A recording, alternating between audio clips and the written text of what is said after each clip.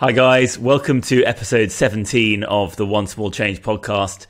On today's show we have Dale Pinnock, also known as the Medicinal Chef. Dale is a nutritionist, Sunday Times bestselling author, TV presenter and broadcaster.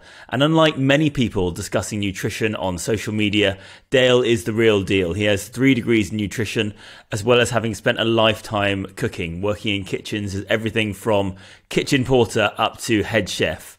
Dale is now one of the top nutritionists in the country, frequently on television, either on the hit show on ITV, Eat, Shop, Save, or being called upon as an expert on diet and food-related matters for national press. He is a best-selling author of 18 books, which is an incredible feat in itself, has his own podcast, Nutrition Nuggets, his own supplement range, and even his own nutrition-based course. So I definitely want to ask Dale in today's podcast how he gets so much done, because that is an incredible amount of work there. You guys, listeners, know how much I value good nutrition and that I feel it is the key to solving so many issues in people's lives. So I'm super excited to have this chat with Dale and go really deep into the details, the specifics, in what is often an oversimplified topic, where actually the nuance with nutrition is everything. But we're gonna peel out some real key takeaways that you guys can implement into your daily lives. So Dale, welcome. Lovely to have you on. Thanks for having me. No worries. It's lovely to see you. And as I said, I'm really, really excited for today's talk. I'm absolutely obsessed and fascinated by nutrition and how it can help us all to live healthier and happier lives. So it's such a fundamental, isn't it? Absolutely. And it's just so often overlooked, and it can be such a simple change. Obviously, the name of this podcast is One Small Change. And I think changing how you eat is such a simple change that can have such a disproportionately beneficial outlook on your life. Absolutely. So I'd like to start off with a simple question, which may actually not be a simple question, but I saw there was a bit of a debate this week on your Instagram, which was, is food medicine? And so what's the answer? Well, I think really it's all about framing and context, really. I think it depends what you actually determine as being a medicine. But if you think about it, the concept of a medicine, I mean, you know yourself as a dentist, you would prescribe a certain thing to deliver a certain influence upon physiology in order to reach a therapeutic endpoint. You know, when you kind of frame a medicine in that way, then obviously there's many things that could come under that particular heading. I mean, when we look at nutrition absolutely, completely and utterly influences the internal biochemical terrain of our body on almost every single level. It directly influences a billion different physiological processes.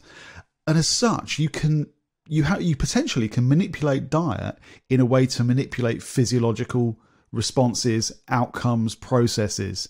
You can regulate inflammatory mediators. You can upregulate and downregulate the production of key enzymes by bringing certain nutrients into play.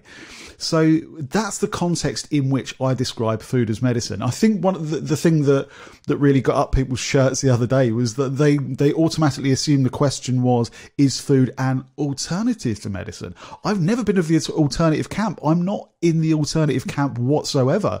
I've come from a very, very kind of conventional educational background. I mean, when I first got into nutrition, before I actually got educated in the subject, I was kind of a little bit more in that alternative world, perhaps, and I was first discovering it and getting wowed by it.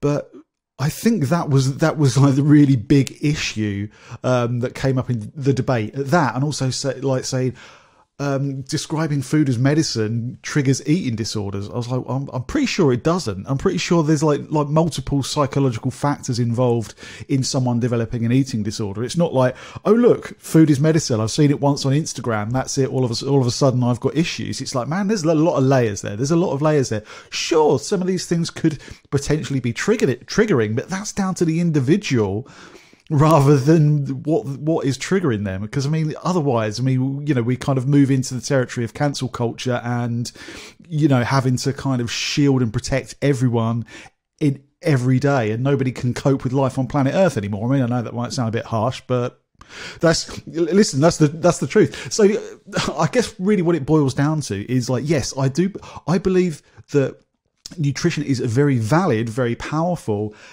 massively evidence-based key part of the entire therapeutic spectrum. Is it in and of itself the only answer? Very seldomly. I mean, sometimes in cases like things like type 2 diabetes, for example, most aspects of cardiovascular disease, then diet and lifestyle are going to be the real key therapeutic drivers of improvement of that condition.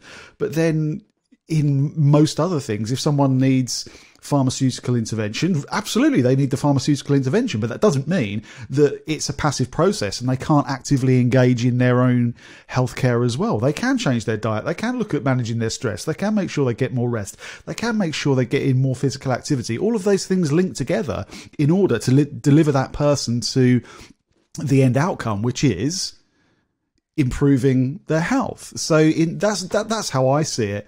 And it was very, very bizarre seeing. I mean, obviously there was some real polls. Some people were just like, oh, I only look at nutrition and stuff like that. And oh, cool, that's your choice, absolutely. And there are other people where they were getting overly facetious. So it's very interesting to see how it can trigger such polarized views, whereas I kind of sit in the middle. It's like listen, if I walk out of my office and get hit by a bus, I don't want to see broccoli. I want morphine and I want it bloody quickly. That's the thing. It's like, I'm completely in the middle. It's just like my sole purpose is to champion the virtues of nutrition in a therapeutic context. That's it. I mean, I'm certainly not precious with regards to nomenclature or kind of the syntax of it. I don't care what you call it. I mean, call it a feather duster if you want, as long as like we give it the place at the table that it deserves. Yeah, absolutely. And I think at the end of the day, we all have to choose what we're going to eat. We all have to eat. So why not make that decision with a framework of, actually, I am what I eat. Everything that I eat is going to be converted into my cells, which make up my physical body. So there's no denying that fact. And I think the beauty of using nutrition as a part of a therapeutic matrix, I guess, is that it gives accountability to the individual. It's under their control, and they can take control of it, which is quite nice, I think, instead of relying on the medicines to do their job, which are obviously incredibly important and have a massive part to play in the treatment of these things. The COVID-19 pandemic is obviously at the front of everyone's minds at the moment. And there's obviously been a lot of press around vitamin D supplementation. As a dentist, I've been a massive advocate of vitamin D for a number of years with regards to bony healing and just healing in general. And as you well know, vitamin D is more of a hormone than a vitamin. I mean, it has so many roles to play. What are your thoughts on, as a more general point, on the role of food and supplementation on immune support and reducing inflammation and how that can help protect us against things like COVID-19? Well, certainly in the context of COVID, or probably maybe we should go slightly wider in terms of where the evidence base is at the moment. Most of the evidence base is around some of the other that has arisen during times of other upper respiratory tract infection epidemics or pandemics, so SARS, MERS, and in some of the severe flu seasons. That's where most of the data has come from. There's early stage data around C19 patients, but most of that has been observational rather than interventional. So certainly the intervention studies have shown that what seems to happen is people that are at a good vitamin D status at the point of infection, and this is the really important distinction. So rather than it being an intervention when someone already has the infection, people that are at a good vitamin D status at the point of infection tend to fare better with these very, very aggressive upper respiratory tract or, sort of systemic infections. And it's all down to the cytokine response. One of the key things that we know about the pathophysiology of COVID-19, and this is true for for very, very bad flu and for other things like MERS and stuff like that, is that there is a cytokine storm. So for people that aren't aware of the cytokines are messenger proteins that regulate many aspects of immune function. different cytokines will deliver different messages to different cell lines within the immune system to orchestrate different events. Now, in the early stage of infection, the normal response in our body is that we get a very, very focused, localized, acute inflammation. This acute inflammation causes like very, very rapid vasodilation in that area, to the point where the vessels will actually open and gaps will start to appear in the vessel wall, so that white blood cells that move to the area via means of chemotaxis, they get kind of beckoned forth by one group of cytokines, so that the cytokines will say, look, there's a problem, come here quickly, and another group of cytokines will cause this localized acute inflammatory response. So when the white cells arrive to the site of infection, they can quickly squeeze through the blood vessels and get straight into the affected tissue. And then as the immune system starts to kind of win the war, another group of cytokines will come along and start to downregulate that acute inflammation as things start to ease out. But what happens with things like COVID-19 is that acute inflammatory response doesn't get met with the downregulation. It just keeps going, and we move into what's called the cytokine storm, where you just keep getting this constant upregulation of pro-inflammatory cytokines that keeps driving these inflammatory responses. So obviously you get localized damage within the lungs and within the respiratory tract, but also this leads to systemic clotting. This has led to systemic organ failure in patients that have been really, really hard hit. And what vitamin D seems to do, or certainly what seems to happen in patients that have good vitamin D status at the point of infection, is that aggressive cytokine response doesn't happen. It's like, yeah, they're still going to get some kind of symptom. They may even need clinical intervention, but they don't fare as badly because it seems to be regulating the inflammatory response driven by cytokines. So that's one way that nutrition can affect the immune system. But then beyond vitamin D, you look at things like zinc. I mean, how relevant zinc is to something as aggressive as COVID, I don't know. But I mean, in the broader picture of the interplay between nutrition and the immune system, zinc is used by our white blood cells to actually manufacture genes that then regulate the way in which those white cells respond to infection, or indeed respond to cytokine messaging. So zinc helps write the software that controls the hardware, right? But then the thing that I really get excited about, probably, need more of a social life, I don't know. Mushroom polysaccharides. Now these have had over, I mean, we're probably coming up with about 44 years of clinical research in the US and in Japan. I mean, most of the really hard-hitting research has come from the Kobe Pharmaceutical University. So that's just outside of Osaka in Kobe, led by Dr. Hiroki Namba. And the mushroom polysaccharides, very, very large, high molecular weight, complex sugars, basically. They're a type of sugar. These particular polysaccharides, called beta-glucans, are a type of sugar that don't actually get broken down. They come out the other end intact, but they seem to have this amazing influence on the immune system. And several things have been shown in the research. I mean, the one thing that they can do is actually raise the number of natural killer cells.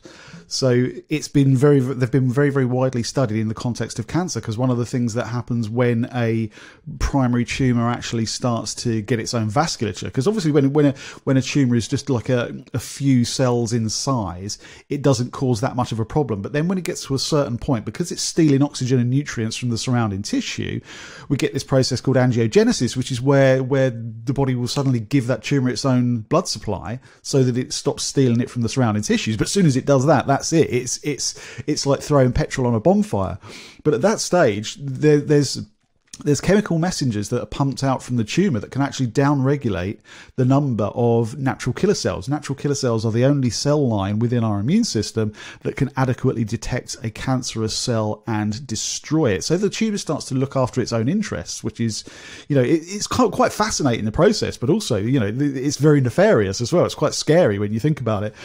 But mushroom polysaccharides have been shown to elevate natural killer cell numbers quite aggressively, also increasing macrophage numbers and phagocytosis. So, increase the rate in which phagocytes move to the site of infection. But Another fascinating thing that they do is cause something called Th1, Th2 shift. So this has been studied in the context of people with allergies, particularly atopic issues like asthma, hay fever, eczema, those type 2 hypersensitivity reactions. These are driven by antibodies. You've got antibody-based responses and you've got non-specific responses. Those are the two kind of, I mean, it's a bit of a crude way of describing it, but the two main branches of immunity. One tends to be active and the other one tends to be suppressed. It's like a seesaw. Th1, Th2 shift causes the antibody-mediated responses to be downregulated and causes non-specific responses to be upregulated. So people with those kind of allergies have found incredible relief from their symptoms. So, there's lots of interesting ways in which they've been applied, but it's how they work, which is absolutely fascinating. You would think, because of the breadth of effects that they have, that they would have to get into systemic circulation. There would have to be some kind of ligand receptor relationship going on. But it's not the case at all. It's all driven by cytokines again. Because they come out the other side intact, it's been found that what they do is they interact with little pockets of tissue throughout the digestive tract called Peyer's patches. Peyer's patches are like a little surveillance. They're an outcropping of our lymphatic tissue, really. But they're like little surveillance stations with very specific cell lines residing in there that are constantly monitoring gut contents, because obviously the digestive tract is a very easy route for opportunistic pathogens to enter the body, so it needs to be tightly policed. You've got these little surveillance stations that are constantly monitoring what's going on. It's theorized, I mean, certainly the response is the way that I'll describe, but it's theorized that the reason it happens is that the mushroom polysaccharides very closely resemble extracellular polysaccharides displayed on bacterial cells. So when they come into contact with the Peyer's patch, they will actually, things like dendritic cells, antigen presenting cells, those kind of cell lines will recognize a potential threat and will actually cause a cytokine cascade that causes all of this upregulation of these key cells. Fascinating. And that's from mushrooms. So is that present in all mushrooms? More in some? Because I know I drink I'm quite a fan of mushroom tea, reishi mushroom tea for relaxation. You like reishi in tea, mate? You're hardcore. That is bitter as anything. It is quite bitter, yeah. Well, reishi's very, very good. Reishi's very, very high in it, as are very high in beta glucan, as are maitake. There's another type called Coriolis, which is a turkey tail mushroom. It's not an edible mushroom, but you see it growing on like dead logs in the woods, and it's kind of got the banding on it, like green, grey and white sort of stripes on it. Apparently looks like the back end of a turkey. I've not really studied that, but that's where they get the name. And in terms of the everyday edible ones that we get in this country, I mean, if you're lucky enough to get maitake, absolutely get those because they're fantastic. Oyster mushrooms. Okay. But generally, the data has all been around preparations like supplements, right? Standardized extracts. So you can get all of those in supplements very, very easily. So is it a specific mushroom extract supplement that you'd recommend? All of those mushrooms that I mentioned. So reishi, Coriolis, shiitake. They're very rich in beta glucans as well. Cordyceps. Yep. Chaga, all of those will have very high polysaccharide counts, and all of those you can get in supplements. I would say go for a blend if possible, with as many of those mushrooms in as possible. And when it comes to supplements, I think it's an important topic to discuss because it is a bit of a wild west with regards to the listeners and knowing what to choose. I'm using a product called Heights, which I've spoken about quite a lot on this podcast, which the founder actually came on as a guest previously, and it's a very well-sourced product, and they put a lot of effort into that. But I know you have your own supplement range, don't you? So what have you put into that? Well, it's early stages, and I'm certainly don't want to be like one of those brands that has like every nutrient you could possibly think of because there's billions out there, and it's just like, well, so what? What I wanted to do, I mean, it was born out of frustration. I never really had the intention of bringing out a supplement line, but so many times I would be asked about things like fatigue or immune support and stuff like that, and I'd be like, well, this is really important, this is really important, this is really important, and someone would end up, and this was happening in my own clinic as well, I'd end up giving patients a long list of different supplements to get that would end up costing them a fortune, and they would end up rattling because they would have to take so much, especially with things like fatigue and improving mitochondrial sufficiency and things like that. There was no one combining decent levels of magnesium, decent levels of coenzyme Q10, plus all of the B vitamins, plus adaptogens as well in one standalone product. And I was like, why on earth not? I mean, probably because with mine, you have to take 4 a day. Some people are like, oh, I just want a 1 a day. It's like, well, you're not going to get the result then. It's like, this is here if you want the result. If you want to do a 1 a day, then take all the individual separate ones, and it's your own choice. But I just wanted to kind of create blends that address some of the everyday kind of issues that are just minor embuggerances rather than sort of serious issues. So fatigue and tiredness, immune support. There's a vitamin D. There's going to be other lines coming later in the year. There's going to be like a really good omega-3 and a few other bits like stress products, sleep products, stuff like that. But I'm not going hammer and tongs at it yet. I'm waiting for the world to open up a little bit more so I can get out there and start doing stuff in stores and getting it out into retail. So it's just like a little side thing at the moment. Yeah. Good fun though, isn't it? Bringing your own product to life. It is. Been a big part of my life for the last year. You mentioned omega-3 there, and omega-3, I think I've seen some fascinating studies around omega-3. One of the most interesting ones was one done on young offenders in juvenile detention centres, and I think they showed they did a randomised double-blind controlled trial, a placebo versus omega-3. And they showed a 75% reduction in violent offences in the individuals who had the correct amount of omega-3, which I thought was amazing. I mean, we could massively reduce aggression and sort of that rage factor across the world by correctly controlling the nutrition of all humans. So tell us what your thoughts are on omega-3 and all of that. Yeah, I mean, that's not the first time that kind of observation has been made. I mean, if you look at the work of Professor Joseph Hibbelin, who was head of nutrition with the World Health Organization for a very long time, he's one of the world authorities on fatty acids and behavior and brain development. He did a huge multi-population study, and he mapped out this beautiful graph that I know, the likes of Patrick Holvidal was reference this all the time, and it is a little bit kind of bold statement, contentious kind of things. But you can map a country's murder rate by its intake of seafood. I mean, I don't know whether that is fascinating, the right conclusion to draw, but possibly on fatty acid profile, possibly on the quality of the diet, but what was anyone saying about socioeconomic I'm sure there's a lot of variables there not accounted for. All of that kind of stuff. Exactly right. But what I'm saying is, obviously there's been a little facetious there, but there's been a lot of these kind of observations happen. I mean, a good friend of mine actually from Oxford University, Dr. Alex Richardson, she's done some amazing work around this, particularly with childhood behavioural issues. Omega-3 is such an important substance for the health of the brain on a multitude of levels. I mean, just if we look at it in the context of children to start with, DHA, docosahexaenoic acid, which is one of the 2 long-chain omega-3 fatty acids that are relevant to human physiology, is absolutely vital for neurological development, particularly in these early years when there's this kind of rapid formation of new neural pathways all the time, when brain plasticity is going bananas. DHA is so important because it is a key structural component of the myelin sheath. So the myelin sheath is like the fatty outcropping of the neuron membrane that's sort of dotted along the length of a neuron in small capsules, and the gap between the capsules is what the action potential jumps along.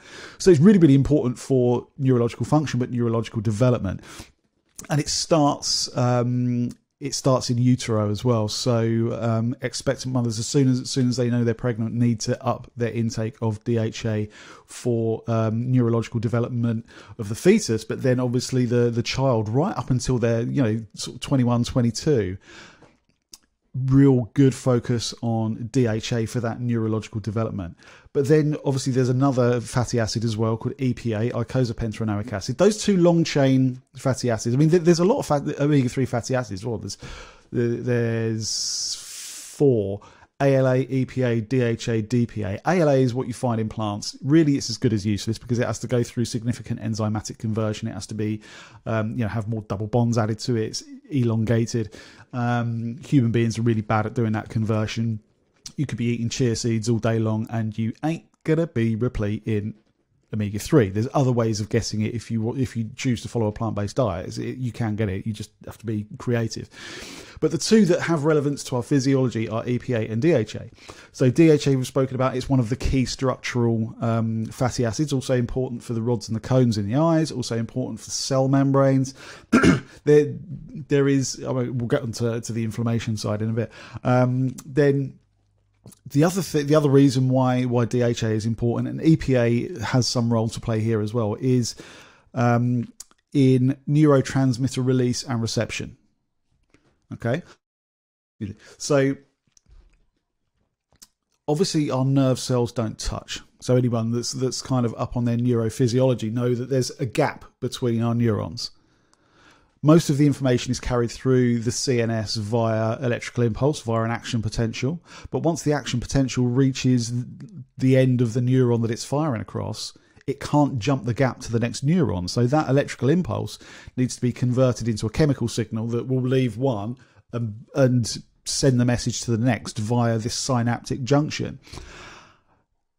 With the right intake of EPA and DHA, you get sufficient kind of flexibility and health of the membrane that the neurotransmitters that are held in little vesicles, these little bubbles in the end of the presynaptic neuron, they kind of move towards the outer membrane of the neuron they're in, fuse with it, and then spit their contents out into the synaptic space. Those fatty acids make sure that process is done as efficiently as possible.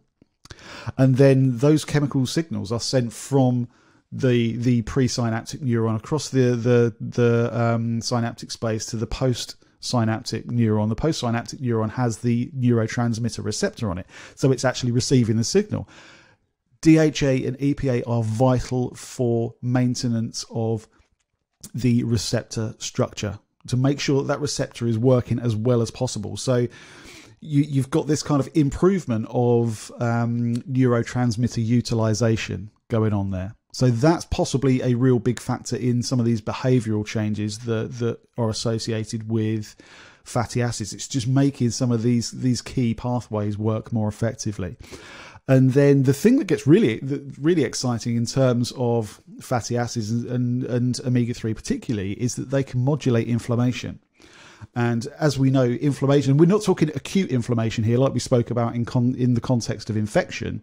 What we're talking about here is chronic inflammation.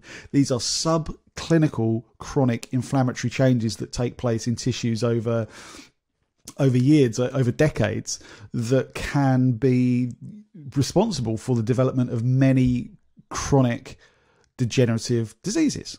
So cardiovascular disease, it's a inflammatory disease at its heart. It's endothelial damage and the corresponding inflammatory cascade that gives rise to atheroma. Then there's a lot of research around neuroinflammation and things like depression, and also other more serious mental health issues as well. And one of the things that the omega-3 fatty acids, the long-chain omega-3 fatty acids can do is bring inflammation, chronic inflammation, back into check. The way that they do this is one of the main metabolic end products of fatty acid metabolism is a group of compounds called prostaglandins.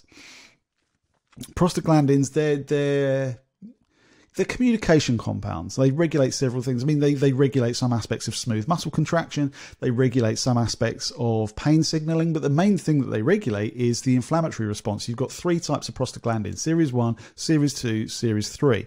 Series 1 is mildly anti-inflammatory. Series 2 is aggressively pro-inflammatory. Series 3 is aggressively anti-inflammatory.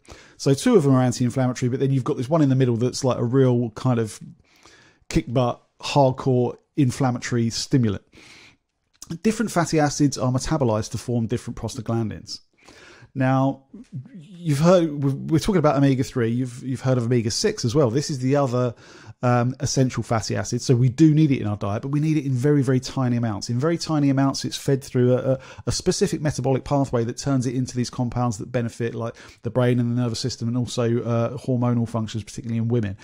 That pathway is very rapidly saturated. If we take in more omega-6 at the point that pathway is saturated, then it gets shuttled down a different metabolic pathway, gets turned into something called arachidonic acid. Arachidonic acid then goes straight into that PGE2 pathway. It gives rise to the series 2 prostaglandin that switches on and exacerbates inflammation. Omega-3 fatty acids, on the other hand, particularly the long-chain variety, actually give rise to the series 1 and the series 3. So DHA that we spoke about, that's important in the structural aspects of many different parts of the body. That can also give rise to series 1 prostaglandins. So that can actually be converted into the mildly anti-inflammatory series 1 prostaglandin. Also converts into another newly discovered anti-inflammatory compound called a delta resolvin. The EPA, the icosapentaenoic acid, that's the one that feeds directly into the pathway that gives rise to the series 3 prostaglandin. That is the really aggressively anti-inflammatory prostaglandin. So I know I've kind of basically chewed your ear off on this, but the take home is, if we elevate our omega-3 intake and we reduce our intake of omega-6 from processed foods and vegetable oils and stuff like that, we can keep this chronic inflammation in a manageable level, and that can have a significant long-term impact on risk of certain degenerative disease. Yeah, absolutely. I mean, inflammation is a massive thing that we all should be thinking about when we're eating, and when we're putting anything into our body, really. So you mentioned there, so vegetable oils are out. And what foods would you recommend for getting omega-3 into the body? The number one thing is going to be oily fish, salmon, mackerel, herrings, things like that. I know a lot of people are conscious of whether it's environmental aspects or move into concern with animal welfare and things like that. If you do follow a plant-based diet, then you have to supplement. No argument, no discussion. You have to supplement. Yes, you can get loads of omega-3 in plants, but it's in the form of ALA. ALA has to go through this enzymatic conversion to be turned into the long-chain EPA and DHA that our body can actually put to use. You're looking at about a 6% conversion of ALA into EPA if you're doing well. And you're looking at about a 0.4 to 0.5% conversion of ALA into DHA if you're doing well. Apart from pregnant women that ramp up the production to about 25%. So you could be eating walnuts and chia seeds and flax seeds all day, and they will give you a myriad of health benefits for a whole host of other reasons.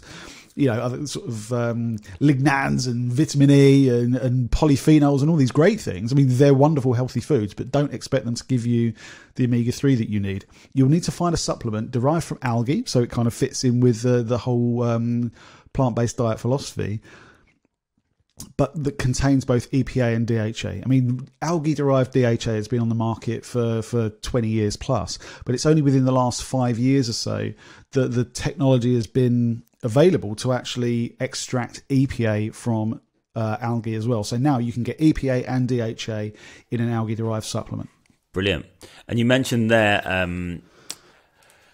I guess a topic that's pretty fresh on most people's minds at the moment if they've watched Seaspiracy on Netflix, but I haven't seen. You haven't watched it. Yeah. It's quite shocking, and obviously it's designed to be inflammatory and to sort of drive a specific narrative.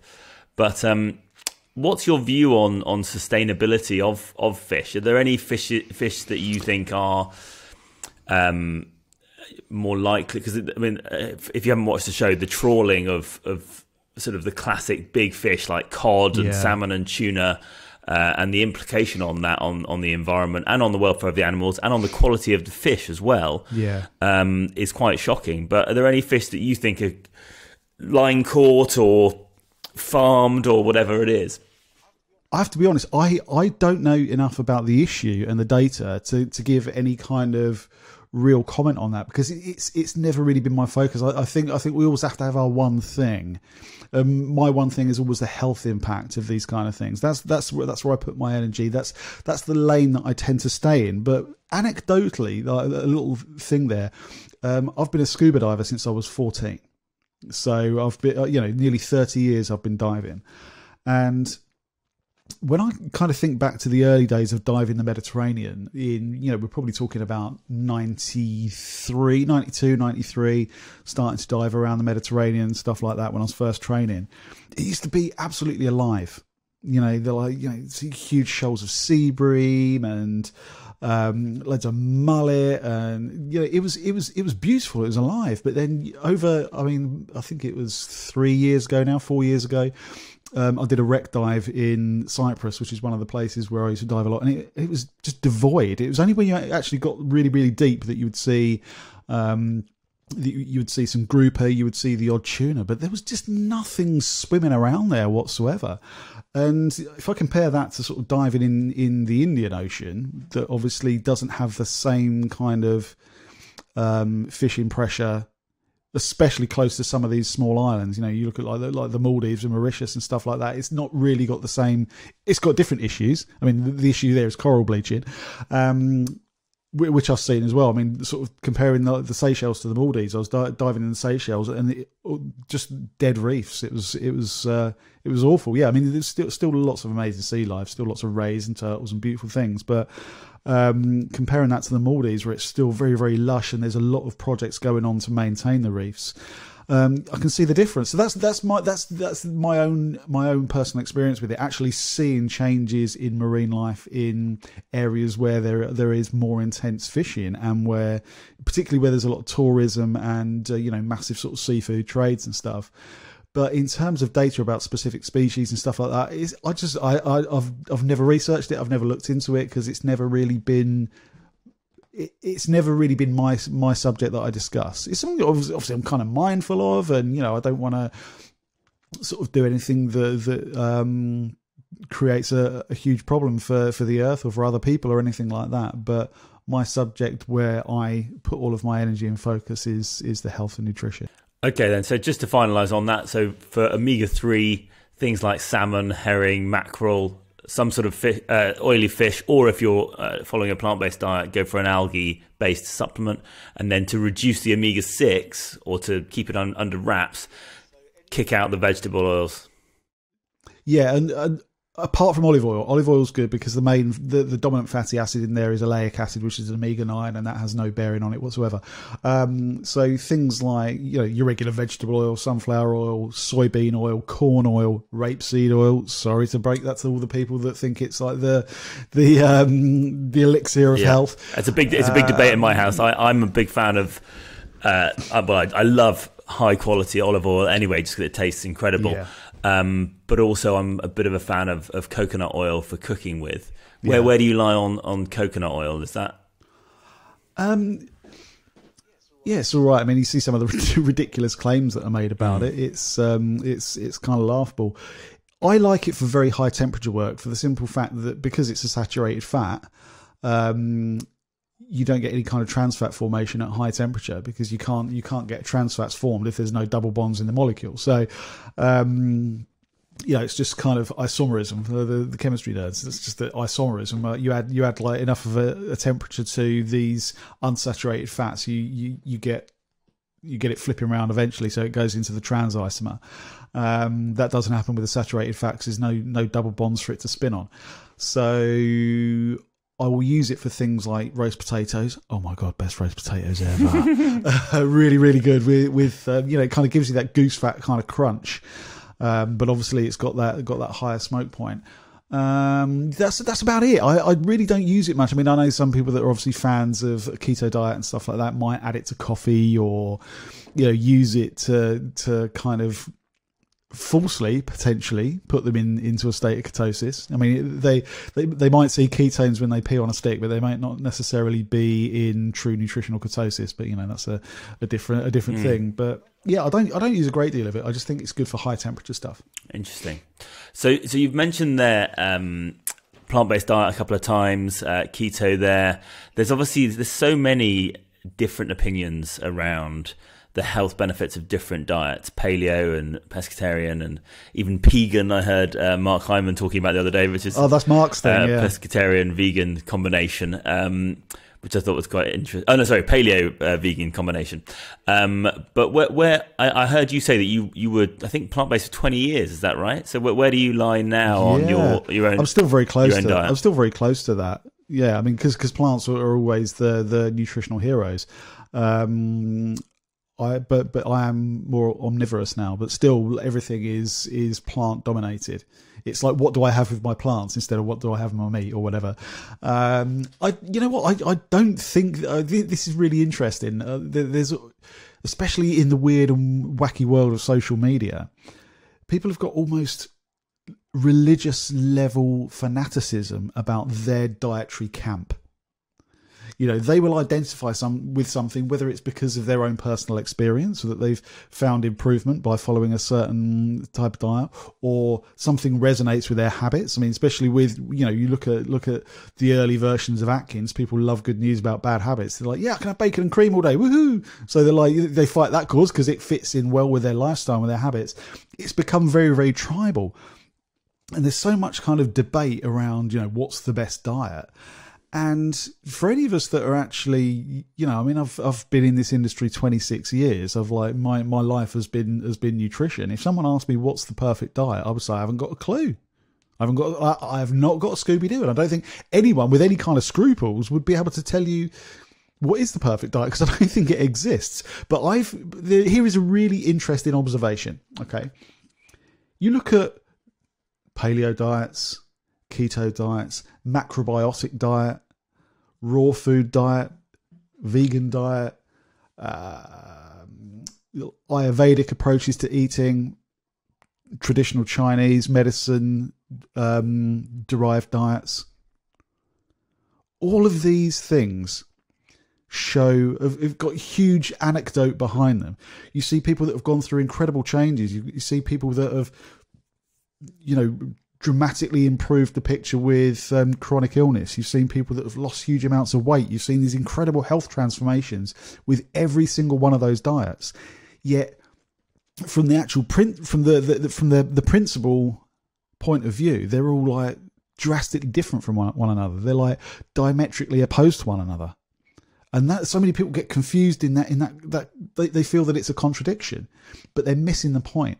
They're missing. There is one thing that unifies every single one of those diets. One thing that unifies every single one. They're leaving out the rubbish that makes us sick in the first place. And that's the key. That really is the key. And all of those diets, in one way or another, are built around whole foods. There's none of those diets that are telling you to go out and buy a ready meal. You know, or you know, eat Oreos and drink fizzy drinks all day. None of them are telling you to do that. You know, one might say you're eating more grains, one might say you're eating more meat or whatever, but it's all whole foods. It's all going back to real food and leaving out the junk that's making everyone sick. So that's where our focus really needs to be. It's like, don't put ridiculous pressure on yourself to adhere to a specific framework because someone has said that's the framework to stick to. It's just think logically. How have we eaten for most of our time on this planet? I can tell you it's not the rubbish that is in the middle part of your supermarket. It's the stuff that's around the outside, right? So, you know, the fruit and veg close to the door, the fish and the meat and the dairy counter and stuff towards the back. The stuff that's around the outside, the stuff that's in the middle is food-like substances, to quote Michael Pollan. Just build I mean, you know, and he's pretty much hit it on the head. You know, the in defense of food, it's like eat food. So basically, when he says eat food, that's not being facetious. That's like actual whole food rather than the kind of processed rubbish. Not too much, mostly plants. Simple. That's it. I mean, it's really that simple. You know, you don't have to be vegan. You don't have to be, you don't have to be low carb. You don't have to be low fat. You don't have to be anything. You don't have to put any ridiculous label on it. Just leave out the stuff that's fueling chronic illness, and you're gonna be all right. Absolutely, couldn't agree more. I mean, of course, there are a million and one nuances with nutrition in a clinical perspective, and if you're actually working one-to-one with a patient and you will be kind of manipulating their diet in a specific way in order to derive a specific therapeutic outcome, that's a completely different discussion. But certainly on that kind of day-to-day public health level, it's just like, leave out the junk that's making everyone sick, focus on just good whole foods, and you'll be all right. I love that. So simple and so easy for everyone to implement. So normally I start the show with the origin story, but I think I've got so excited with a number of other topics that we've gone off 45 minutes on lots of other stuff. But I'm fascinated by the way that you got into nutrition and your specific sort of style of nutrition, I guess, combining the sort of medicinal and taste elements of it. But if you could tell the listeners about how you got into it and your issues with your skin and how that led to you becoming the medicinal chef.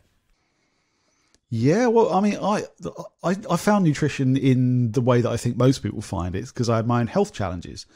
There's not that many people, I mean, because at the age I was as well, at 15, I don't think there's many people at 15 that are like, yeah, I want to study broccoli. Do you know what I mean? It doesn't happen. It's because I had my own health issues, and I was trying to find a solution that I realised how fascinating a subject it was.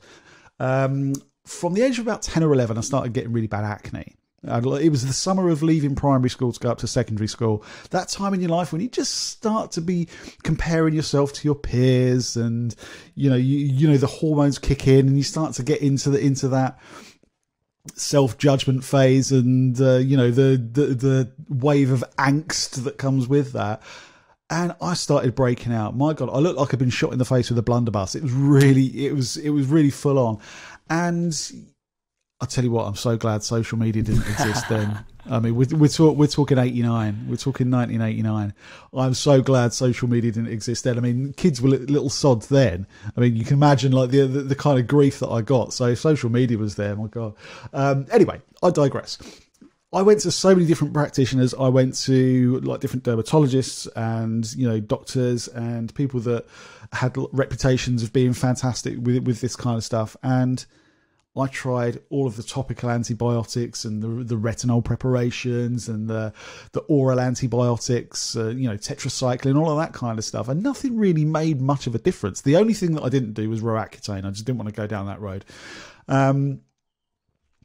Nothing really made that much of a difference. I mean, there would be mild improvements here and there, but it would always be this kind of static problem that showed no real sign of let up.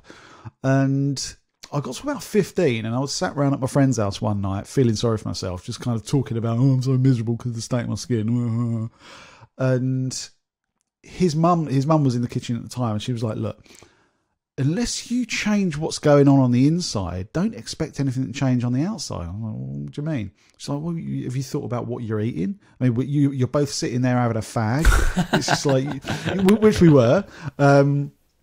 And I hate to admit it as well. I mean, we were 15, but we just got back from the pub.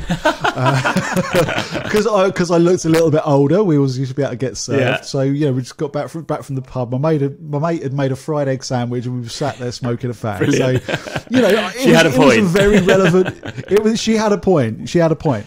And obviously, as a 15-year-old boy, I was like, what were you on about? And then she lent me this book called Fit for Life by Harvey Diamond. I mean, you look at it now and some of the claims are a little bit outlandish, but it's based around the principles of natural hygiene and high plant diet and that kind of stuff.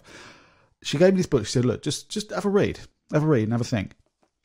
I read this thing cover to cover in the weekend because even though I kind of put that outward protestation out there, what are you talking about? To be fair, if someone had told me to sort of run out in the garden at midnight wrapped in tinfoil and it would have got rid of it, I would have tried, right? So I was pretty much ready for anything at that point. And I read this book cover to cover in a weekend, and there was that light bulb moment. I suddenly realised that we could actively engage in our own healthcare, and I became absolutely obsessed. Now, at that point, we'd just sort of done GCSEs and stuff like that. I grew up in the rave scene. I wasn't particularly interested in academia. I was interested in dark rooms, flashing lights, great music, and everything that comes with it. And so I mucked about at school. I didn't really have much qualification, but I all of a sudden got this inspiration and this drive. So I read about 1,000 books in in less than 2 years. Easy. I've still got them in the garage, and there are piles and piles and piles of the things.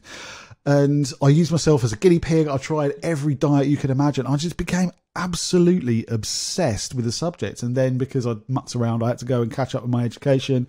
Went and did an access course. So I did psychology, philosophy, chemistry, and biology. And then eventually went to uni, did my first degree in human nutrition at Kingston, then went and did a second degree in herbal medicine at Westminster. And it's not because I necessarily wanted to be a medical herbalist. I was just very interested in plant biochemistry and phytochemistry and how these non-nutritional compounds in plant foods can still deliver an almost pharmacological effect, even though they're not specifically nutrients. That stuff wasn't included on nutrition courses back then. It was all like anthropometry and, using daft charts to calculate people's nutritional needs, which is nonsensical in itself. So the only place I could study that was on a herbal medicine degree. It turned out to be a really great degree, actually, because the one thing that they always teach on the herbal degrees is is clinical skills. So, by the end of it, I was able to perform a cardiovascular exam. I understood cardio auscultation and how to identify an ejection click and stuff like that. You ain't going to get that on a nutrition degree, right? I mean, we were basically like being at med school. It was insane that stuff was being taught in a more alternative practice. So that brought a lot of value to my own clinical practice when I actually started seeing patients. And then after that, I was in practice for 4 or 5 years and doing some work with industry, and then decided to do a postgrad. So I did the postgraduate nutritional medicine at Surrey. And then and then here we are. But then obviously the name The Medicinal Chef. I mean that kind of, because I've cooked all of my life. I've been cooking since I was like 4 years old. Literally 4 years old. I'd always be in the kitchen with my mum helping do something. And I was always very, very proficient in the kitchen, and I've always been a gannet as well. So I've always enjoyed good food. So that's been like a key part of my life for a long time. And when I was studying this stuff, nobody was talking about like what the science actually means in real world day-to-day activities. It's like, okay, we've got this amazing insight, but what does that mean for breakfast, lunch, and dinner? If I'm talking to a patient about this, they might be like, "Yep, interesting. Oh, yep, great. Okay, what the hell do I do with quinoa? What do I have for breakfast? Okay, you want me to be on like a high polyphenol diet? What do I do for lunch?" There was none of that kind of stuff. There was none of that kind of discussion, really. So it just seemed to me that it was that cooking and creating recipes was the perfect delivery system for the information and for the science. And the name The Medicinal Chef is deliberately provocative.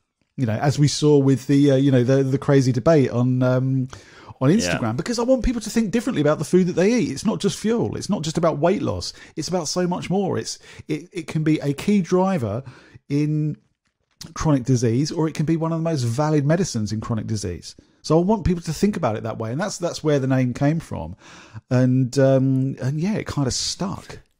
Well, I mean, you were clearly very ahead of your time, because I mean, obviously, it's such a big topic now, and I think back then it would have been, as you say, much more straightforward in many ways. I've been talking about this stuff since the 90s. And there weren't many of us talking about that stuff. So, certainly been part of paving the way for all of this. Yeah, absolutely. And so, just on that skin point, are there any foods that people can eat that are good for the skin, that are sort of simple to put into your diet? There's loads. I mean, it really depends what the issue is. Whether you're talking about sort of day-to-day, just looking after the health of the skin, then omega-3 fatty acids absolutely vital.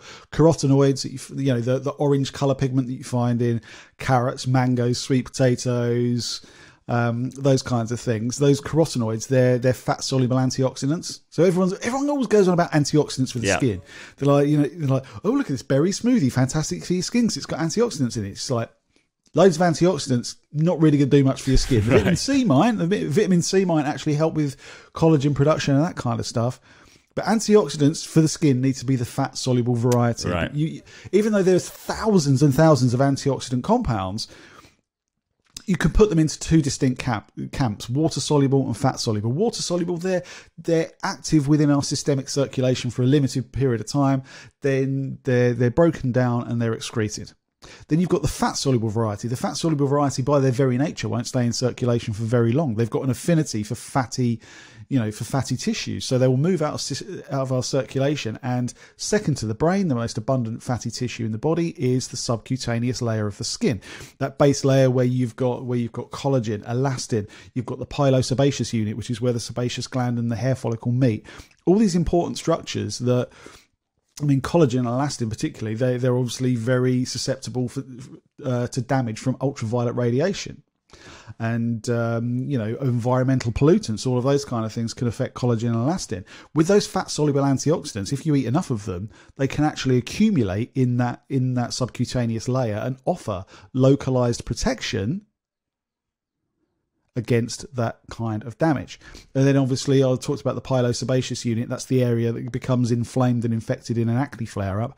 That localized antioxidant presence can help to manage some of the inflammation as well and keep the lesion at bay. And then if you're talking about specific lesions as well, with acne, zinc is vital. So obviously at the beginning we spoke about the role that zinc has to play in immunity and clearing infections, so there's that side of it, but also zinc regulates the sebaceous glands. And where can we get zinc in our diet? Is it something that we need to supplement, or is it something that we can find in food? If I'll tell you what, if I was dealing with like a teenage boy with acne, I would say definitely bring a supplement, because zinc is so important for like testosterone metabolism and stuff like that. You would just need so much of it to do all of the different jobs that it's got to do and still stand the chance to deliver the therapeutic outcome. But for older people, I would say look at the diet first. So shellfish, prawns, crustaceans, anything like that, really, really rich in zinc. Squid, scallops, those kinds of things. Beef, chicken, pumpkin seeds, walnuts. So quite a lot of sources, and that's good. Yeah. And you mentioned earlier about kids, and again there, and I don't know if you've got kids yourself, but I've got a cat. I've got two, and the older ones can certainly be fairly difficult to feed sometimes. Do you recommend supplementing for kids? And if so, there's sort of some really, you mentioned obviously the omegas earlier, but you know what? I think it's probably a good idea for, a good daily multivitamin and the omega-3 fatty acids. I think that's relevant to virtually everyone. Other than that, make sure that you're working with like someone that specialises in paediatric nutrition, because you don't want to get doses wrong or anything like that. Yeah. With a daily multi, with a daily children's multi that's already weighed out for you, or one a day, then that's going to be a really, really good idea. Even, I mean, there is this argument as well. There's lots of arguments in nutrition, as you probably noticed. There's other argument like, you can get everything you need from your diet. And my response is, how do you know? Yeah. Because you look online, you say, how much vitamin C is in 100 grams of broccoli? And they'll be like, there is 35 milligrams of vitamin C in 100 grams of broccoli. And I always respond to that, how do you know? A lot of this is based on the work of McCants and Widdowson. It's like an old book. I'll tell you what, if anyone's ever struggling with their sleep, having any bouts of insomnia, get yourself a copy of The Composition of Foods by McCants and Widdowson. Any of my fellow nutritionists, dietitians out there that have been through the study will know exactly what I'm talking about. McCants and Widdowson, it's just pages and pages and pages of the nutritional breakdown of every food you could possibly imagine. It's a ridiculous foundation to base any kind of nutritional strategy from, because so many variables affect the levels of nutrients. So, let's carry on with the broccoli example. You say there's 35 milligrams of vitamin C in 100 grams of broccoli. Okay, are we talking about broccoli that you picked from the end of your garden 10 minutes ago and you've lightly steamed it or stir-fried it? Or are you talking about broccoli that's been flown over from Uruguay, that's been sat like in cold storage, then on the supermarket shelf for God knows how long? You've boiled it within an inch of its life. Are you telling me that the nutritional composition of these two plates of food are going to be the same? If you think so, then you're in the wrong job. Hang up your hat, go do something else. It's like, okay, these things can give us a guide. We know there's going to be some in there. There's going to be some vitamin C in there. There's going to be some magnesium in there. There's going to be some XYZ in there. but there's no 100% guarantee that you're, one, going to get the RDA, or two, you're going to get anywhere near optimal doses. So that's why I always say for most people, a good daily multivitamin, there's a strong argument for. And because these fatty acids are so vital for neurological development, cognitive development in children, get them in as many ways as you possibly can. Yeah, absolutely. Really sound advice. And you mentioned there about the steaming and the boiling within an inch of its life. Do you have any sort of overarching recommendations on how we prepare things like vegetables to maximize the health benefits out of them? I know there's some things, I heard about this recently. I make a smoothie in the morning with a variety of different fruit and vegetable, and I've been putting kale in it. And I heard recently that actually that's not a good idea, and actually kale can't be broken down correctly in raw form. And you see, all of that is like, it's quite nonsensical as well, because this is one thing that you'll find with nutrition, right? Here is like how nutrition works generally. Okay, so this is the situation apart from when it's not. Yeah. Okay, that is nutrition in a nutshell, right? There's so many variables that determine that, and you'll tie yourself in knots. Keep doing it. Keep putting the kale in the smoothie. Because at the end of the day, just focus on getting that food in there. Some people will be able to absorb certain things better than others. Because we're always the end product of gene-environment interactions at the end of the day. So create the best environment that you can. You can't really do much about your genes. You can activate certain genes and you can switch off certain genes, but the fundamental genes that determine how well you use those things, you can do absolutely nothing about it anyway. So why worry? Just make sure that the environment is as good as it can be. But in terms of best ways of cooking, I'll say for veg, steam, saute, stir fry, bake, roast. Okay. I'll tell you what, roasted broccoli. Oh, I haven't tried that. I'll have to check that out. It's gold. It's gold. With a nice tahini dip. So sort of like garlic, lemon, tahini dip. Break the broccoli into individual florets and a little bit of olive oil, and a little bit of salt, or maybe some garlic powder as well. Roast it and it gets kind of crispy. It's soft in the middle and it gets like sort of a crispy edge to it, and an amazing texture. That dunked into the tahini dressing. Oh my word! Sounds good. I'll have to try that one out. Yeah. So last point I wanted to cover was something that I often cover on this podcast, which is a very important topic to me, of mental health.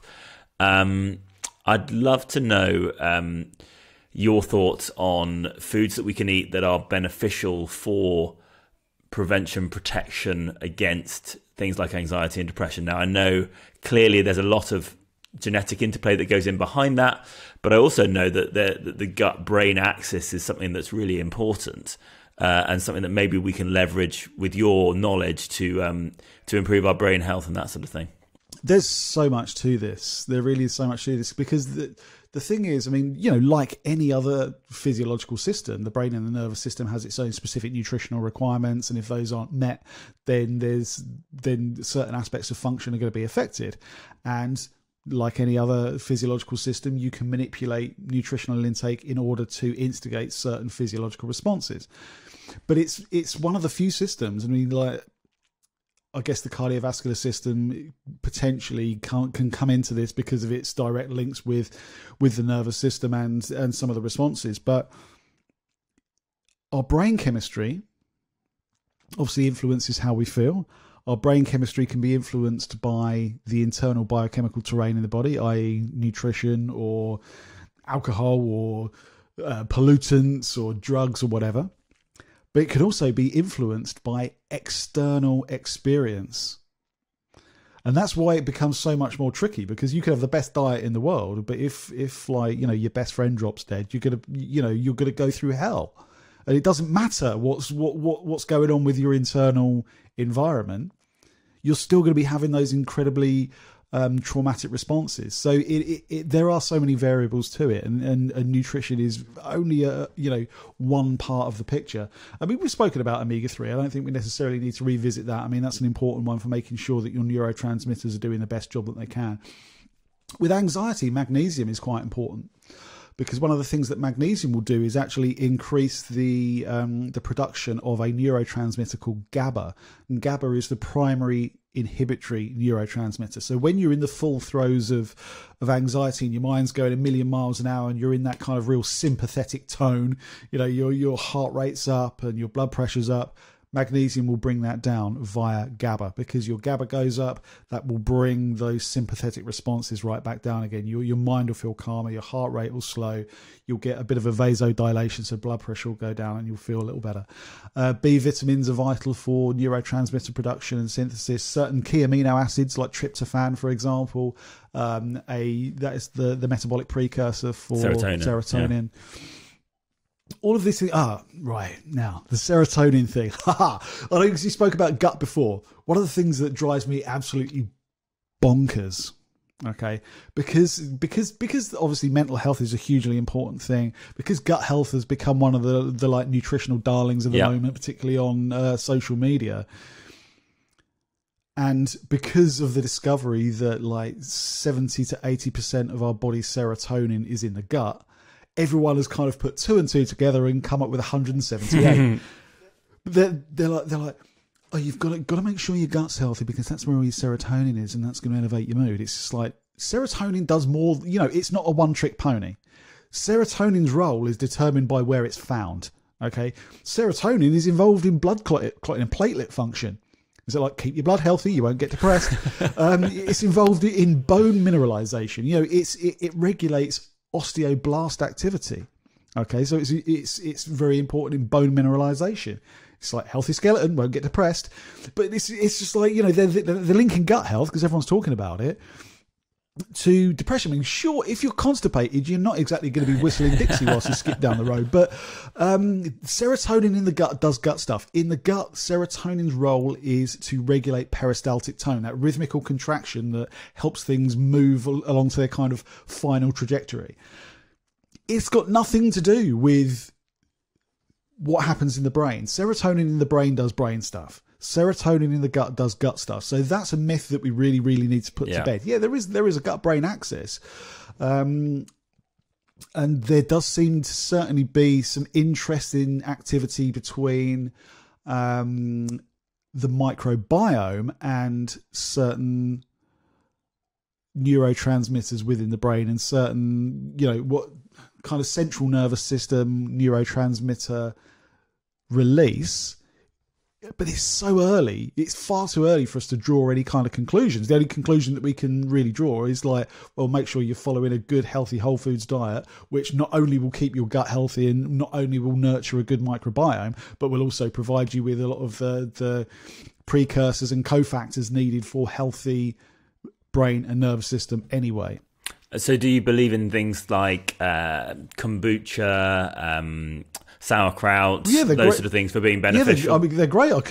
I consume all of those things. They support a healthy microbiome. The microbiome we're starting to see more and more and more key roles that it plays. I mean, especially with like immunity as well. I mean, with immunity, it gives us barrier function.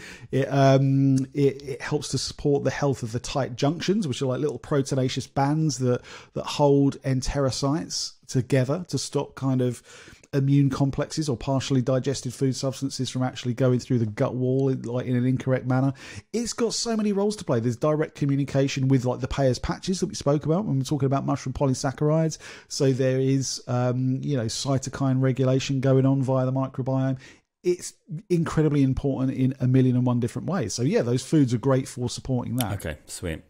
And the magnesium point again, is that something that is easily found in food, or is that another thing that we should be looking for? Any green vegetables. Green vegetables. Yeah, because it's a real key part of chlorophyll. Chlorophyll chemically is the same kind of shape as hemoglobin, but obviously in human hemoglobin we've got iron bound to the 4 protein units that are in there, but with chlorophyll you've got magnesium bound to those things. So the greener it is, the more magnesium's in there. You find it in nuts and seeds as well. I would use a supplement if you.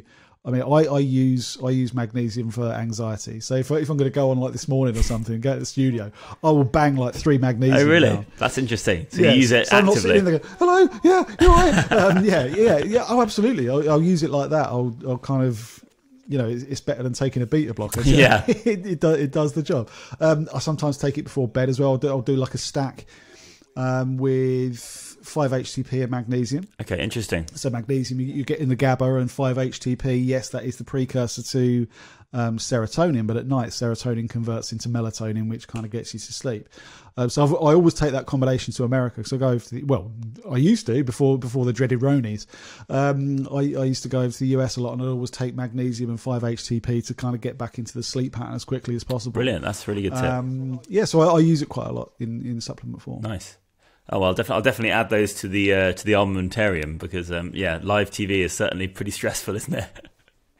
It is. It certainly is. Yeah, but it's great fun. It's awesome. I've been Absolutely doing it years. Absolutely. But you always get there's always a little bit of that. But I mean that kind of gives you the spur. Yeah, completely. I wish I'd taken some magnesium before I went on Dragon's Den. Oh, really? That would have helped, maybe. I know Tuka. He's a good lad. Oh, do you? I do. Yeah. He's a good lad. Brilliant. Okay, so to finish off, quick rapid fire round, and then that'll be us for today. But a couple of questions here. So, what would your last meal on Earth be? Oh man, probably some really good sushi. Nice choice. Yeah, I'm a big fan as well. Have you got a favourite sushi restaurant in London, so we can? In London, or anywhere actually. Oh, anywhere. There's some incredible. I used to live in Japan. There's some okay. Ones. Yeah, in obviously the really famous one in Tokyo Station is absolutely incredible. There's one in Fukuoka. I can't remember the name of it, but it's at the bottom of like a bank tower, and it's a tiny little place, and people queue around the block for it. That's incredible. In London, there's one called Dozo, which is actually in Soho. Okay. And you wouldn't think that it's that great, but it's awesome. It's fantastic sushi. And then you've got Sticks and Sushi as well. They're always consistent. Yeah. So Dozo, what is that? D-O-Z-O? Z-O, yeah. Okay, brilliant. I'll check that one out. Dozo means go ahead, yeah. Right, okay. Dozo. Yeah. Well, now that we're able to go back to restaurants, I'm looking for any recommendations I can get. Yeah. What do most people get wrong about you? Oh God, I've got no idea. I've got no idea. I really wouldn't know what most people's. Does your name, does the Medicinal Chef lead to any sort of false interpretations or anything? Not really. No, there is one. I probably won't mention the one thing people get wrong about me. They apparently I have a quality. A lot of people assume that I one side of the fence when I'm actually, the other. Right. Which is bizarre, which, much to my girlfriend's amusement. But that's probably the only thing consistent. Okay, that's good. That's a funny one, to be fair. Yeah, it's very difficult to put that kind of... politically correctly. Yeah, exactly. And what are you most grateful for right now? To have had a long, sustainable career, and to have a career that's been able to survive the challenges that have been going on in the world at the minute. Because you see so many people that are obviously, their businesses and their livelihoods have been so drastically affected by everything that's been going on. And, I certainly feel grateful that I found the resources to be able to build a business that's been able to withstand what's going on. I'm very, very grateful that I found the likes of Brendan Burchard and Russell Brunson and all those kind of people, the real key teachers about building digital commerce and stuff like that. And I think if I wouldn't have had that, I would have been in a lot of trouble. So I'm really grateful for that, definitely. Brilliant. Well, you're clearly very passionate about it, which always helps, I think. Yeah. And finally, the question that we ask to every guest on the show: what is the one small change that you have made that you wish you'd made earlier in life? Invested in index funds. Nice, interesting one. Yeah, I wish I would have started when I was 18, but never the power of compounding would have been more in your favour.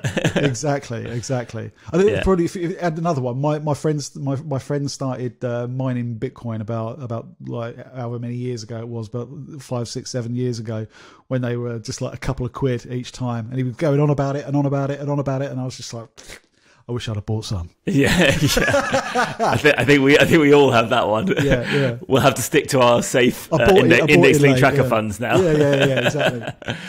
Brilliant. Well, Dale, absolutely fascinating conversation. I could have probably gone on for another hour on a variety of different topics, but we'll save that for a round 2 maybe. But thank you so much for coming on. Good. Yeah, no really worries. interesting. And see you next time.